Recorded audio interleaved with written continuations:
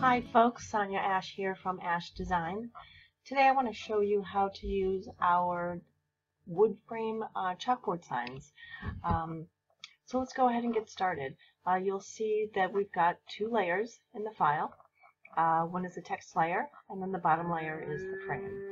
So let's go ahead and edit the text first. I'm going to go grab my text tool, and let's go ahead and highlight the text here.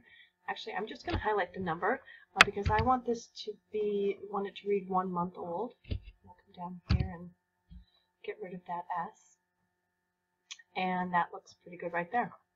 So now the next thing we'll do is we'll want to add it to a photo.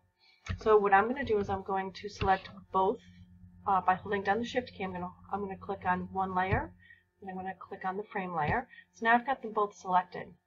Then I'm going to click on it, and I'm going to drag it up to my photo tab, which I already have open, and then I'm going to drop it onto the canvas. So now you can see that these two layers have been added. And while they're both selected, we want to go ahead and we want to scale them down. So Control T on your keyboard. And while you're holding down your Shift key, you want to grab any of these four corners here to scale it down proportionally. Now, let's go ahead and scale it down to about where we want it, which I think is right about there. And if you look over here, you'll see the width and height. You can see we've scaled it down about 22%. And I'll tell you why that is important. Let's go ahead and hit Enter on the keyboard to apply that transformation. And I'm going to zoom in here.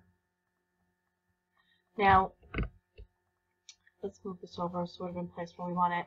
You'll see that this chalkboard style, it gets a little wonky when you scale down like that. Now we made note of the percentage that we reduced it because what we want to do is we want to reduce that style by the same percentage. So let's come up here to the effects, and we're going to right click on it, and we're going to do Scale Effects.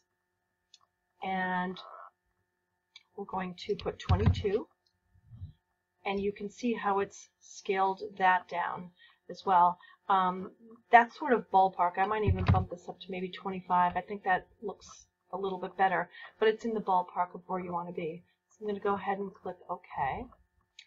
And then for a finishing touch, I'd say let's put a drop shadow on this chalkboard frame. So I'm going to double click on this, and that'll bring up our blending options. You can also right click and choose blending options. And let's go ahead and add a drop shadow. You can see how it added a slight one there. I'm going to make that a little bit, I'm going to click on that so I can get my drop shadow preferences over here. And let's bring the size up, maybe in the 50 mark. And then maybe we can sort of offset this somewhat over here and move the distance. You can sort of play around with that until it looks the way you like it. Go ahead and we'll click OK. And then we'll zoom out and take a look at our creation. We've got 4 wooden frames in this collection to help make your designs one of a kind. So go ahead and have some fun with this.